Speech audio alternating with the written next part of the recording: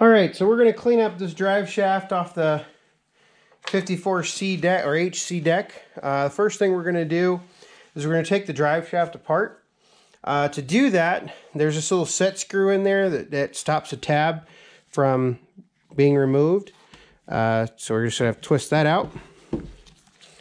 Sometimes these can be a little bit of a pain to get out. I generally take them all the way out, set them aside, make sure they're a small part, don't lose them, and then pull it out.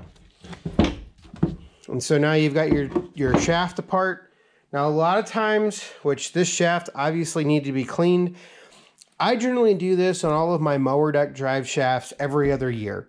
Because what happens is you can see all the crud and debris from mowing gets stuck in there. And as I've indicated in earlier videos, mower drive shafts are expensive, and there's no reason that in a couple thousand hours of mowing or snow removal that you should need to replace a drive shaft. Theoretically, a drive shaft is a one-time purchase, and as long as you maintain them and keep them greased, they should be fine. So what I do is I actually just take a razor blade, and you see the little nub there. Got my paper towel here. And so what I'm going to do is I'm actually just going to scrape off all of this junk.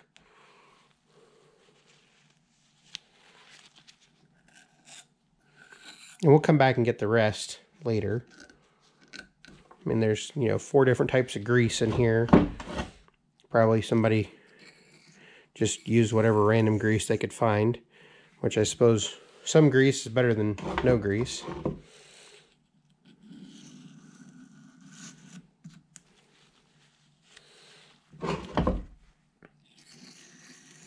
Okay, so there's that part.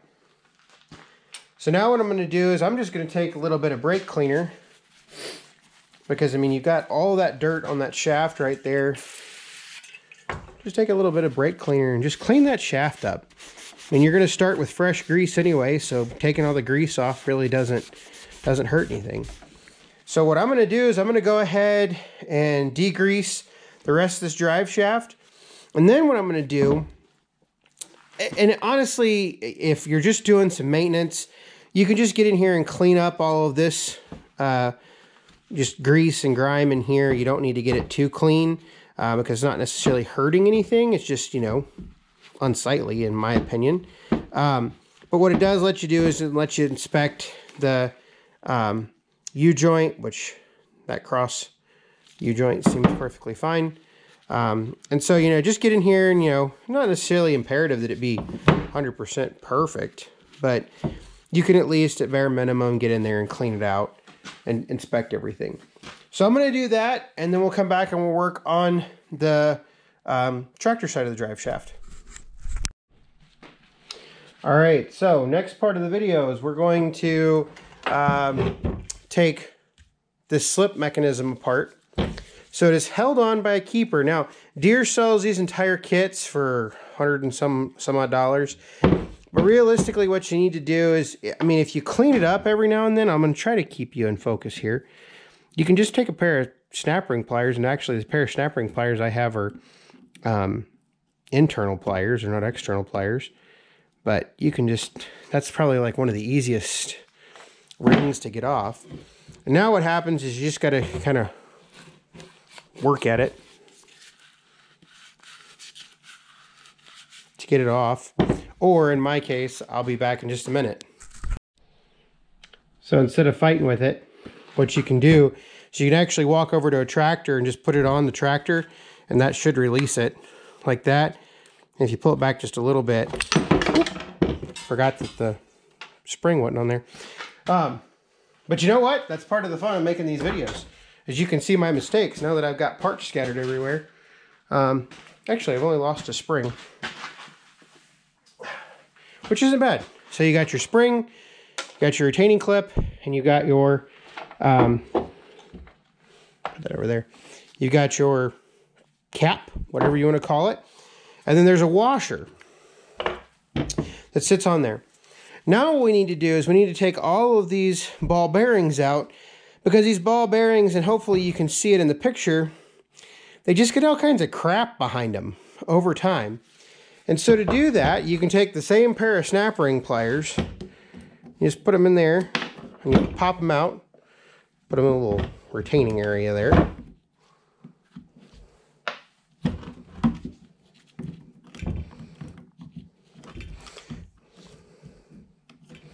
And in terms of making your life easier when putting on a mower deck and stuff, spending 30 minutes doing this every couple years is well worth it. There we go. And note that the 2 ball bearings on the main part of the collar are larger than the other 4.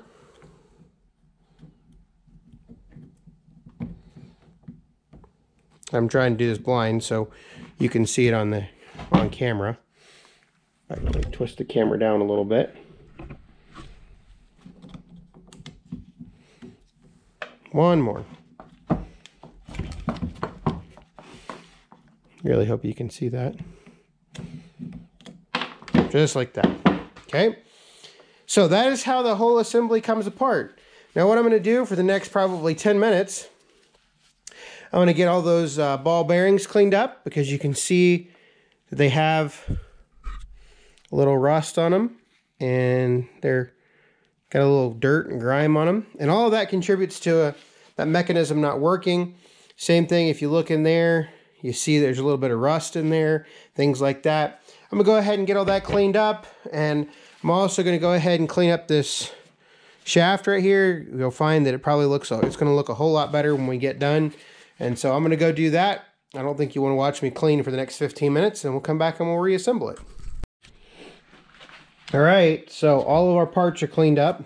So there's our drive shaft. I think it looks significantly better. So what we have to do now is, I didn't clean the spring off. Not that there's much really to clean off on the spring. It's one of those parts that it's gonna get rusty. One thing I do wanna warn anybody against, don't use a lot of grease when putting these back together. Using grease will just cause the whole drive shaft to cake itself in, particularly the insides, in dirt and dust. So what we're going to do is we're going to take and we're going to put the 4 balls in the bottom back in. Now notice I am not putting any lube on them yet. One of the reasons is because they're somewhat of a tight fit. And I found that if you put any type of lubricant on them, they're more likely to come out and roll across the floor and just be generally frustrating. Okay, so now we can put our washer on, like so. And then after we're going to put our washer on, now we can put the 2 balls on the top, like that. Okay, now what I like to do is I like to go around the whole thing carefully. Normally I don't rotate it, but I'm trying to show you what I'm doing. And I put WD-40 on each one of these ball bearings. All right. Now, the way this spring goes in, the flat end goes in this cup. So it works like that. The spring end goes down. So now I'm going to take that, put it on here, like so. Really hope that this can be seen well. Like that. And you have to hold this down because that spring clip is not on. Now you can take the spring clip, and typically you can put the spring clip on with your fingers. Make sure it looks good. And then sometimes you can pop it out, sometimes you can't. I'm going to take the 318 PTO again. Look at that. How nice that works. Now what I do is I typically just take and put some WD-40 down in it. And then rotate it around. WD-40, from my experience, is less likely to grab dirt, debris, things along those lines. Just like that.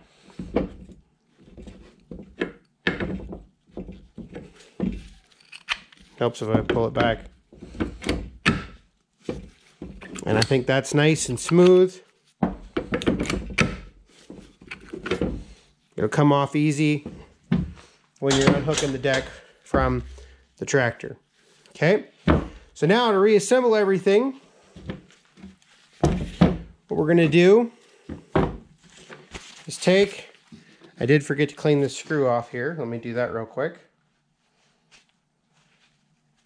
While I'm cleaning the screw off, I like to use, on the U-joints and the drive shaft, I like to use a moly grease. You can get into a grease discussion and have all kinds of good discussion, but really it's up to you. Your favorite type of grease, you can pick it. Doesn't really matter. Okay? But what I like to do, now keep in mind this grease zerk is only going to, when you put the shaft in there, the grease, the opening or the little travel channel for that knob is right here on this side, and the grease zerk is on this side. So that grease zerk is only going to get one side of this shaft. All right. So what I like to do is just take a grease gun and just put a thin film of grease. If you put too much, all you're going to do is you're just going to push it off when you put the drive shaft back in the when you put the male part of the drive shaft back in the female part of the drive shaft, you're just going to push all that grease off. So I found just put a nice, simple, light coat of grease. You can grease it later when you put it back together or put it back on the tractor. Just like that. That's going to help it stay together. You know, that's going to help grease everything. It's not going in there dry, but at the same time, you're not pushing a bunch of grease out that you're not wasting a bunch of grease. So now all you have to do is you have to line the knob up there with its little channel. I did clean the inside out of this tube by passing a paper towel through it a couple times. And so what I'm going to do is I'm just going to pull it in and out a couple times. And you see there's not much excess grease on the surface there.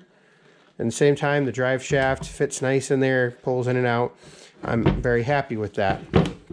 Now we can take and we can put our set screw back in so the drive shaft doesn't come apart.